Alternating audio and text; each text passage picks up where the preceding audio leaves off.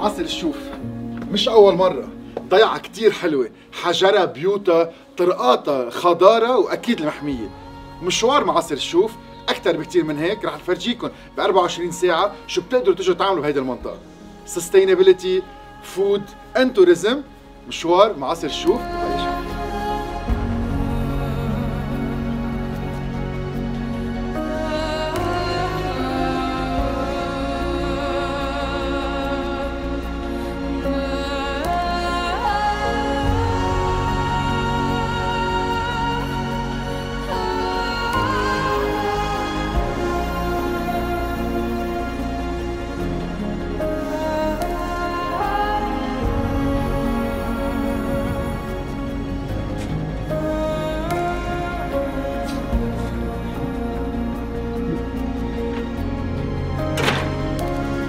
برديتهم بالشوف طعمتهم غير شيء، غريبين. في هوا كثير اليوم. بسيطة، يلا صحتك قدامي. ما في منك. تسلم، عوف. بطاطا ندوقك من كل شيء. أي شلون صيف شتري؟ الناس تيجي لعندك على الترويقة بس أو كل نهار؟ على الترويقة وعلى الظهر بيجوا، في ناس بيجوا. استراحة الأرز. استراحة الأرز. كم سنة صار لك هون؟ صرنا هون 22 سنة بالبيت، صرنا 4 سنين، 3 سنين صار. يعني بتستقبليهم ببيتك، هذا مطبخك؟ ايه.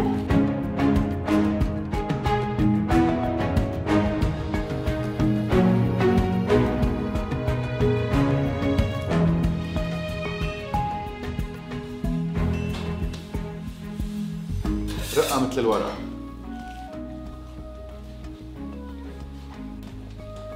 رقة أقل من الورقة. فيها تقريبا شي نص ميلة قرشة من برا، من جوا نكزة طرية، بتحسوا بكل طعمة الأرض والضيعة.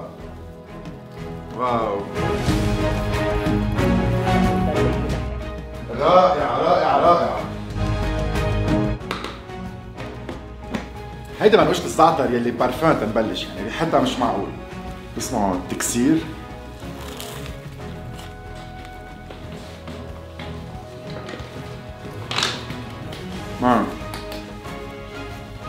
ما عم لاقي تفسير يعني. مشوار من امريكا مش معقول. ما بيجوا لعندك. رح تفكريني عم زيدها بس مش ما بعرف. برجيك التقرير اللي عندهم. واو. باي ستنا ميرسي. بتحط الضحكة على الوجه هيدي المرة، بليز تعالوا لعندها.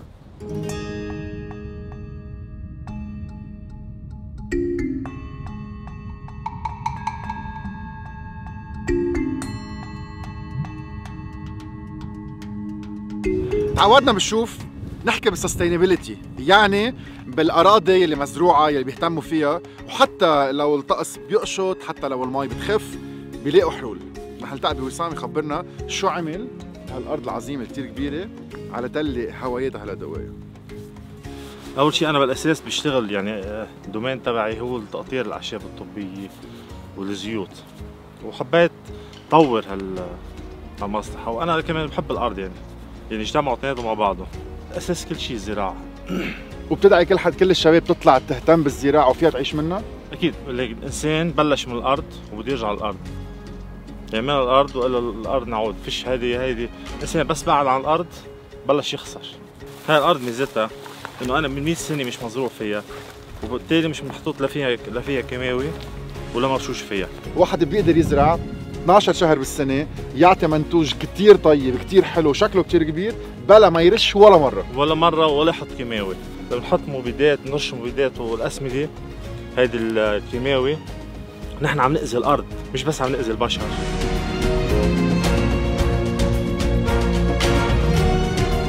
معلم زاهر كيفك؟ شوف بلحقك؟ برجع لهون. ايه يلا وصل لعندك. مخضوم كثير الزلمه. انا اتعرف عليه.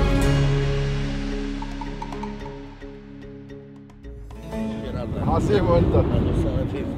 هيدا الارض عندك؟ اذا الله يرضى هيك. شو بتزرع فيها؟ هلا المحميه اللي عم بتساعدنا بزراعه، مش نحن بس.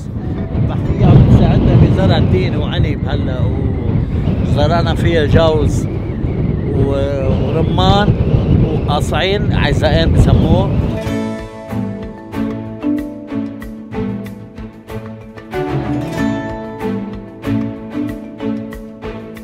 يعني ما بعرف كم كيلومتر بالساعة، ما كثير بفهم فيهم، بعرف انه شفافي وما عم بيقدروا يطبقوا على بعضهم احكي، فقد ما طلع من الصوت نحن معكم.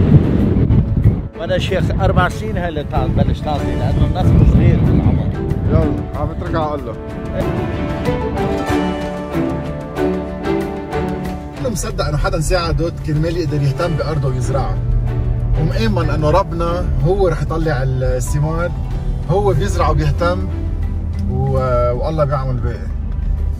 شو حلو هيك، شو حلو العيش على البركه.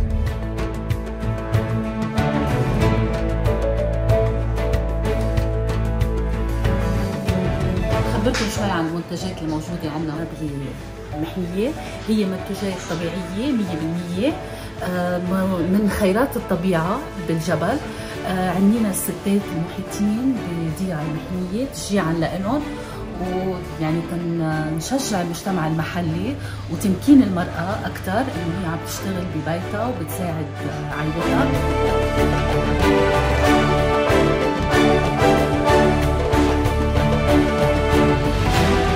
جانا على الضيعة من المحمية، بتصفوا السيارة، ما بتاخدوا بقى السيارة وبتتمشوا بالضيعة. رواق مكسي.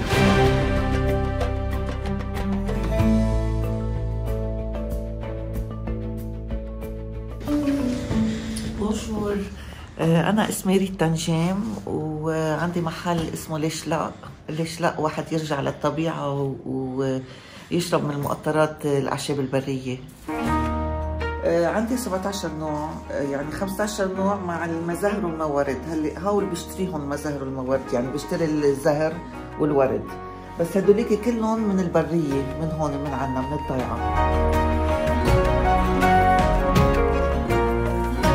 منفعتها من زمان كانوا يتطببوا فيها من زمان، وهلا بالأدوية أوقات بحطوا منها أكيد، مثل النعنع البري.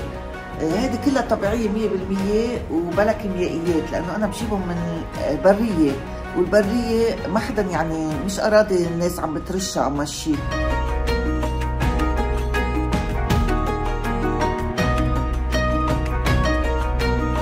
نطليكم بمعاصر الشوف، الله معكم. واخذت معي نعنع بري وقصعين للبيت، مع انه ما بسخن بالشتوية بس بيعطوني مناعة.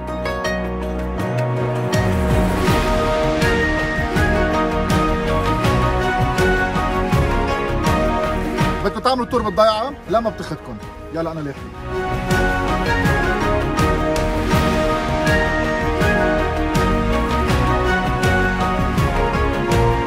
اللي كلامك مصر الشوف قرية نموذجية، يعني ما في ضيعة بعدها محافظة على الرواق اللي هي فيه. بتكب الإبرة وبتسمع على النبي. هيدي هيك شفتها.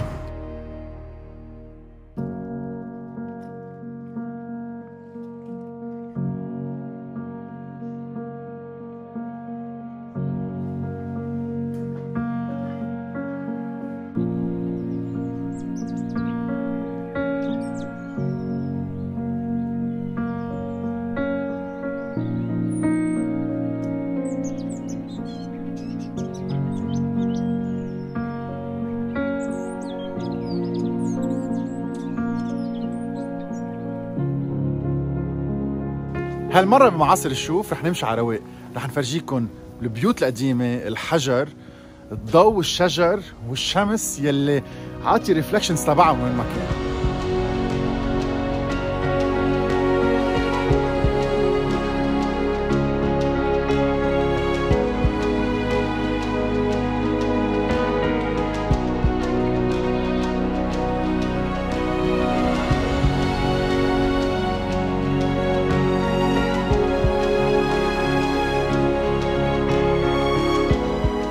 شيء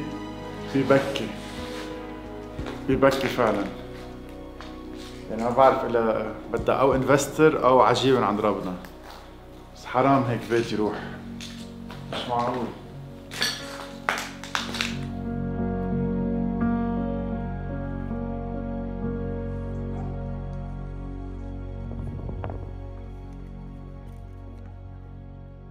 هودي الشجر من أقدم الشجر السنديان اللي موجودين بالمعاصر عنا.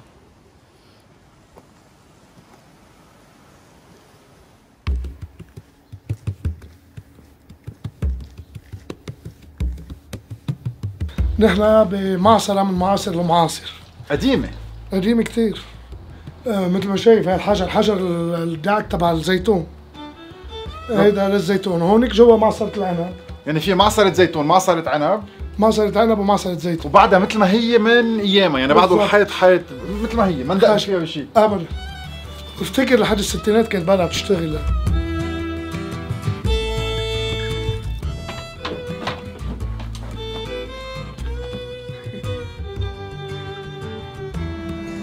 نيو انيشيتيف بلبنان، شاب مهندس ميكانيك عمل هيدي المكنه اللي هي بيقولوا لها بويلر. في منها طبعا بس المهندس نعمل محل اللي هي شغله مهمه. بتشتغل على البايوماس، بدها شويه كهرباء بس لتقدر تشغل الكونفوير والباقي تشتغل لحالها. مازوت ما في مازوت. less pollution.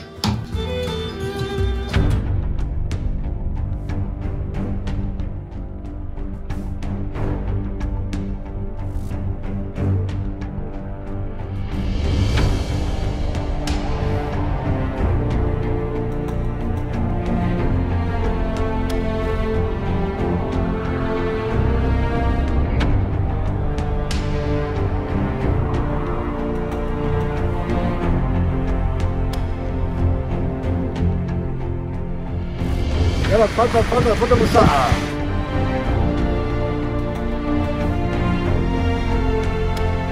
نحن موجودين على المحمية صيف شتي، ما بنسكر باب المحمية ابدا حتى بالثلج بالوقت اللي يكون طقس قاسي، يعني كرمال نعمل شوية اكتيفيتي. العالم بتحب تعمل سنو شوينج، في ناس بتحب تصور بالثلج. اكيد الارز بيكون مختلف بالثلج عن غير طقس يعني، فكرمال هيك بنضل فاتحين دائما المدخل ما بنسكر.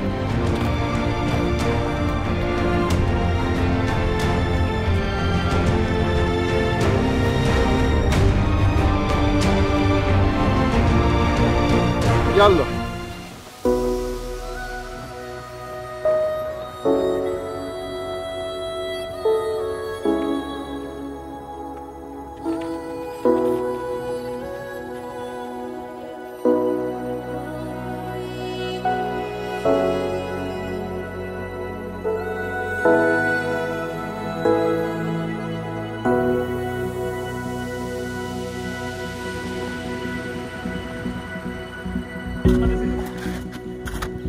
وين كنت؟ هدي عم وقع تليفونه للشاب اضطرينا ننزل عشوائي من الوادي لنجيب له. يعني زمطنا من كارثة.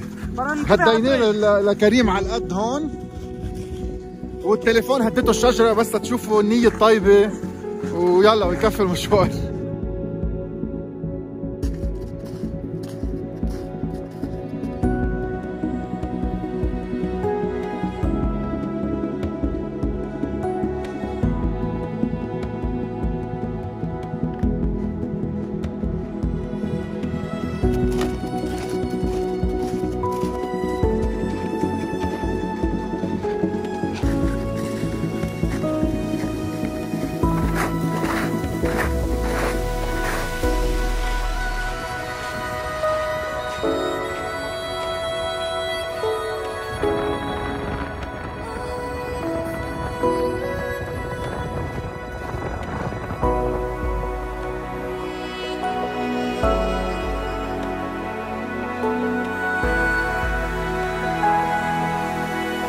ساعة تنقى مرتين نقى مظبوط.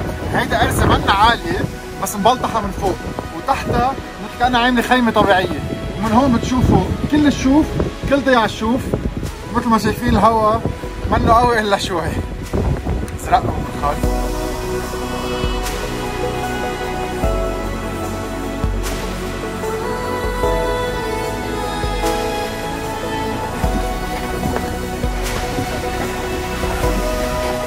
هاي اسبوع هالشهر 3 سنين، بس مشوار ما في احلى منه. فنجان سخن ونكفي المشوار. بستعمل سكر هون، دبس العنب 100%.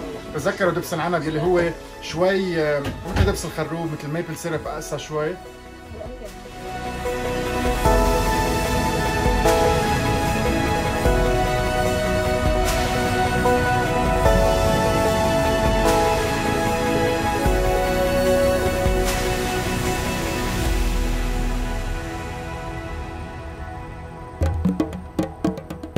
الأراضي الزراعية مع المزارعين. بهاي العملية طلع عنا كتير كمية كبيرة من البايوماس، من الكتلة الحيوية. هاي الكمية الكبيرة وزيادة عليها كمان من الأراضي الزراعية اللي اجت من الشحالة من المزارعين، اجت الفكرة إنه نستفيد منها بكومبوست. بنعملها كومبوستاج وبنرجعها على الأرض لنزيد الأورجانيك ماتر بالتربة عند المزارع. بهاي العملية بنكون عم نخفف كمية الكيماويات اللي بيستخدمها. بهاي العملية بنزيد المواد العضوية بالتربة. إذا زدنا المواد العضوية بالتربة، أول شيء عم نعطي برودكت منتج زراعي عالي الجودة بلا كيماويات. فوق هذا وكله كمان عم نخفف الإريجيشن، عم نخفف عملية الري.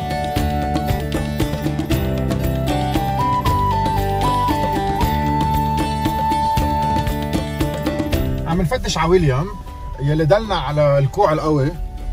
بعدين بتفوتوا بين الشجرات وبتفتشوه على سيارتي.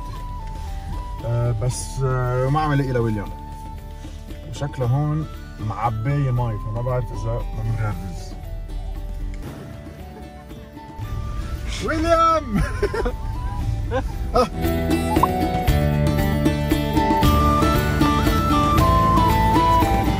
هيدي الطلعة تبع النزلة تبع ما بعرف اذا السيارة بتفوت فيها، بس معلم ويليام نطرنا تاني ميل من الجبل.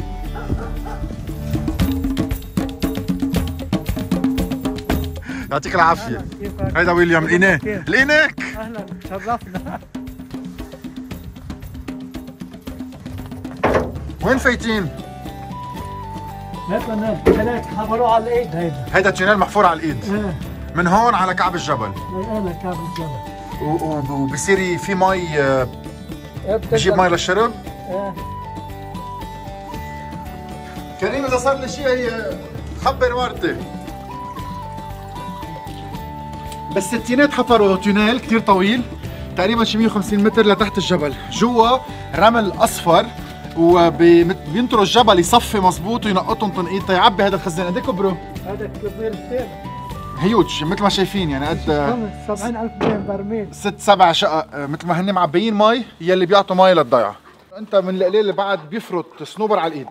خبرني شوي شو عم نعمل؟ بتجيب الصنوبرات القاسيين الكواز هودي ناخذهم نحطهم على السطح بالاكياس جنفايس. ايه تيضل يشرب مي.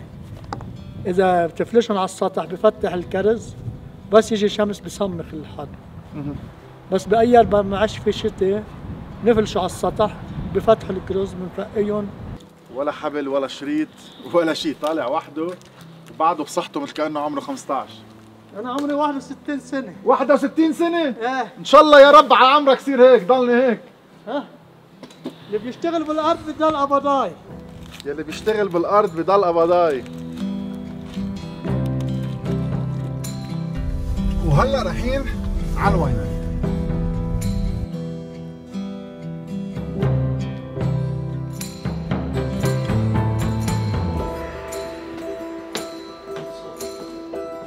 غسان جيم. أنا بلشت سنة 2001، بس أنا ماني موجود بالسوق أبداً. في عندي شركات تجي تاخذ من عندي للبنان الهدايا تبعها، وفي الأشخاص اللي بيذوقوا الواين بيجوا بيشتروا الواين أو بيتصلوا فيي أنا ببعث لهم الواين. 65% من الإنتاج هو الواين بيروح لأمريكا.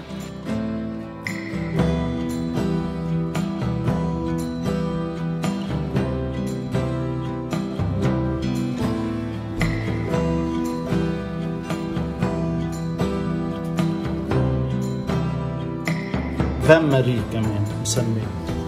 هيدا 4 سيباج اللي هن سيرا كابرنيه سوفينيون، جرناش وساتسو.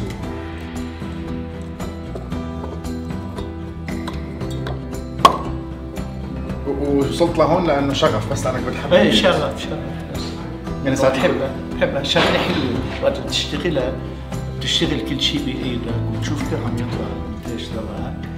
وبتلاقي الابريشيشن من العالم، الناس عم تقول لك طيب بتنبسط.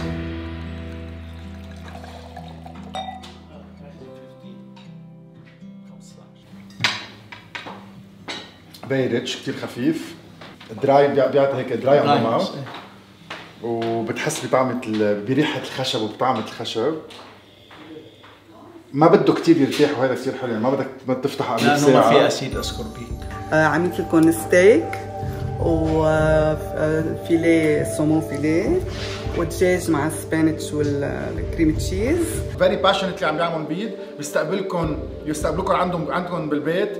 الطبخات كتير حلوين، كتير فيهم الوان. هلا بندوق على موعد اب تو 24 شخص بيساعوا هون، وانت بتفتح البيض وبتهتموا بالعالم. I do serve. Great.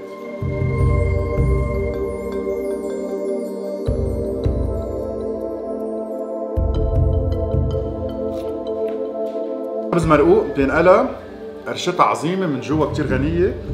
طلعت شو حباية. اللحمة السمو هاي للدجاج.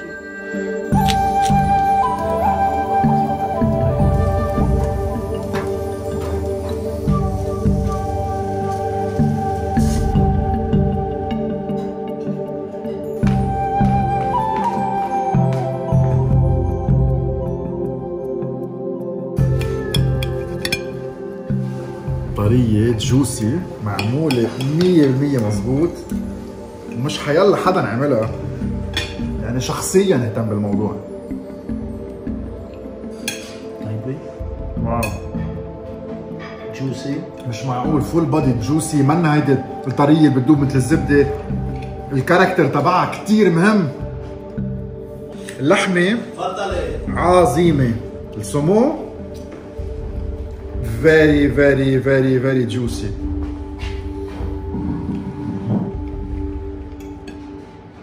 واو، وحموضته مظبوطة وطعمته مظبوطة. اكسلنت. عنده شطورة مرتك. ايه كثير نفسها طيب الاكل. امبيداد الك، الاكل لإلك. ايه؟ بالفعل شي از. اكلاتك رائعين، توب. بيعقدوا اخذت تفاح وبلسمك، والدسر ما قبله الا ما حطوا لي بعلبه، وقنينة البيض بيعقدوا. انبسطت قد الدنيا. ضروري تيجوا تعرفوا عليهم، لانه يعني الاكسبيرينس غير التفسير.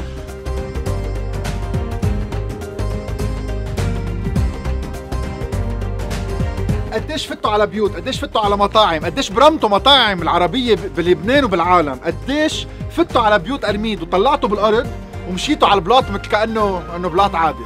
كم مره سالتوا حالكم السؤال، هذا البلاط قديش بياخذ وقت؟ قديش فيه شغل؟ قديش الوانه حلوين؟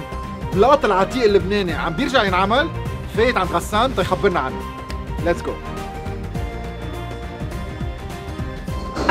غسان هيدا شو؟ هول شو الالوان اللي برا؟ هيدا شو الشغل كله سوا؟ اسمه بلاط العتيق، اللي هو الهاند ميد تايلز، هو شغل يدوي 100%. كله هيك بتعمله بايدك؟ كله عم نشتغل ببلاطه ببلاطه على الايد. ضروري تخبرهم انت مين، بس خلينا نبلش ستيب باي ستيب. انا غسان فياض من المعاصر، عامل انتير ديزاين، وحاليا عم نشتغل بهذا البلاط اللي هو الهاند ميد تايلز. الشغل يدوي بامتياز، ما في ولا اي مكنه غير هيدي المكنه اللي رح تشوفوها اللي عمرها حوالي 60 سنه. هيدي مكنه كبس هيدروليك. انا ساعه قالوا لي غسان فكرت بدي التقي بحدا كبير بالعمر، ختيار. لا عمري 30 سنه بس وعم تعمل كل هول اللي صورناهم برا. كل هيدا الشغل اكيد من مساعده الشغل.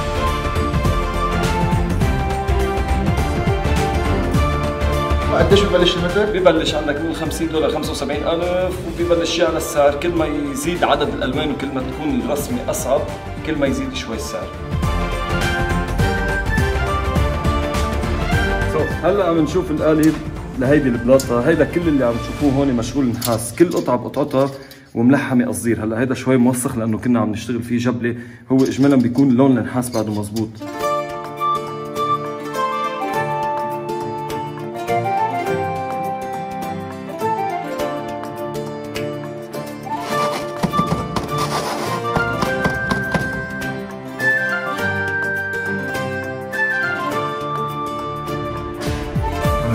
شوف معمل كبير، كنت منتظر شوف حدا ختيار، طلع حدا شاب صغير عم يشتغل وعم بيرجع يرد التراث القديم ويحافظ على التقاليد القديمه.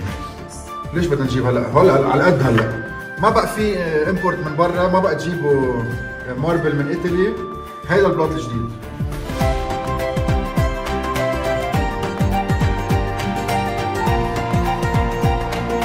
الناس بتطلع فيها بتفكرها مدهونه، هي مش مدهونه ابدا. في كثير ناس وسمعت عده مرات بيطلعوا على بيوت وقالوا والله بيدهنوا منيح، مش مدهونه. يعني شوفها قد ايه اخذت وقت، وبالاخر جليه صغيره بتلمع وبتطلع مظبوط.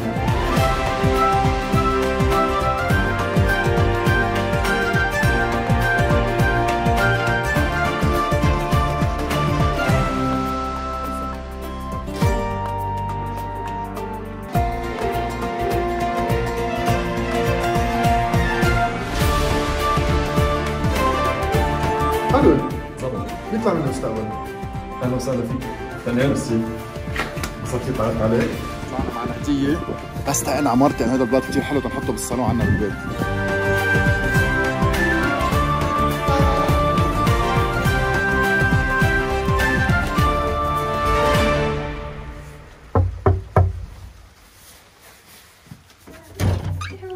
Bonjour. Hi, ça va, monsieur الحال؟ هاي جاكي. كنت جواكو كيف؟ كيفك؟ ماشي الحال؟ الحمد لله ريما.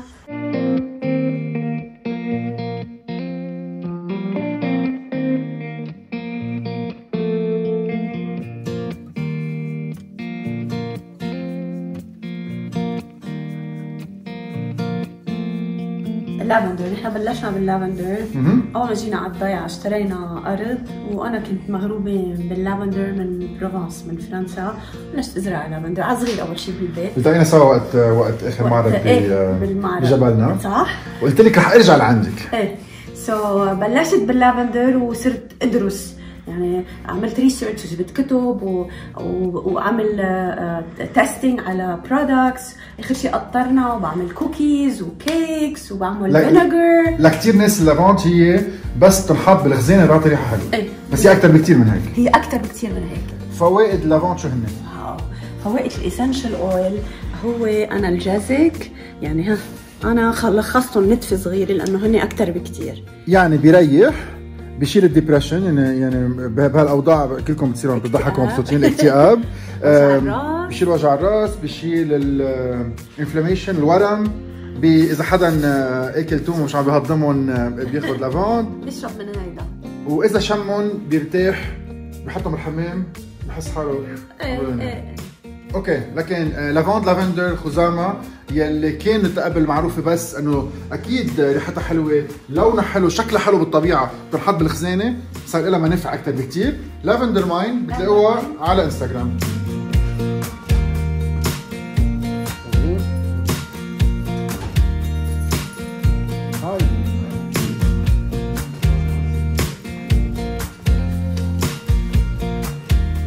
هدول من عودين اللافندر، عودين الخزام مع ريسايكلينج لورق التواليت، لانه الكرتون بيولع وين وهذا بيولع وكانه 1000 كبريت، كانك عم تحط 1000 كبريت.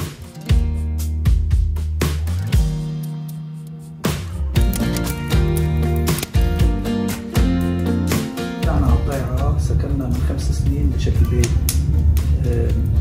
وهذا الشيء انا ما كنت عارف قديش رح يسعدني، يعني لانه اكتشفت انه قبل شيء رجعت على مكان ربيت فيه لما كنت صغير. هي شغله بتعني لي كثير. شو اهميه حفاظ على البيوت القديمه والتراث اللبناني القديم؟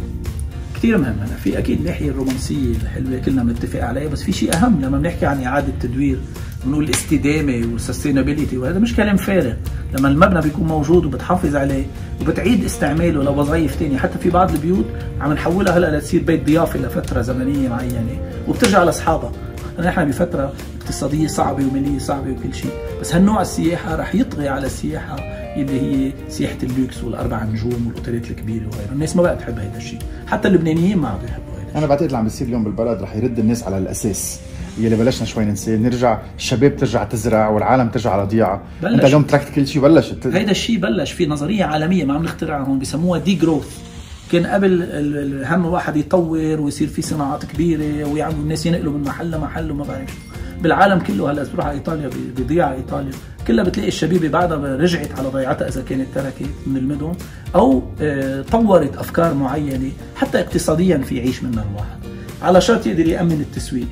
فانا كثير بشجع الناس مش بس تجي على معاصر تزور، انه ترجع تسكن بالبلدات اللي بحاجه لها، يعني قد ما نحن بحاجه لهالبلدات ولهالطبيعه هيدي، هالطبيعه بحاجه لها. وشغل المحميه هون بالمعاصر كثير مهم. توب، هول هن يلي عم نحكي فيهم صار لنا كثير زمان، وان شاء الله 2020 تكون احلى سنه للبنان. انا اكيد.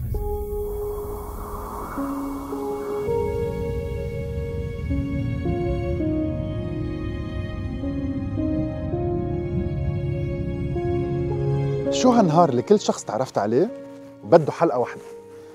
شو هالنهار بهالضيعه اللي ولا اروق من هيك؟ بتحسوا حالكم قراب من ربكم. 1200 متر، برد ايه بس حلو رواق، بيوت قديمه حجر. حسيت حالي عايش بلبنان، لبنان من 200 سنه، لبنان الحقيقي، لبنان اللي عم نرجع له، لبنان الضيعه، لبنان المحبه، لبنان الالفه، لبنان كثير اشياء. كيف بدي انسى غسان ورندر، شو هالاستقبال، غسان عم بيعمل البلاط او ام جهاد، شو هالمنقوشه، من اهم مناقيش اللي اكلهم بحياتي. وبالاخر جورج عربيد بعطيه 3 حلقات، قد ما بيحكي بذكاء، قد ما بيحكي اشياء حلوه، قد ما خبرنا عن الضيعه، عن الفينيقيه، وقد ما انه شايف من القلاس كثير قليل انه لبنان عم بيرجع على محل كثير اساسي. احلى بلد بالعالم، بوحده من احلى ضياع لبنان. حلقه بتخلص هلا، بنلتقى مرتجه. هاي معي بلف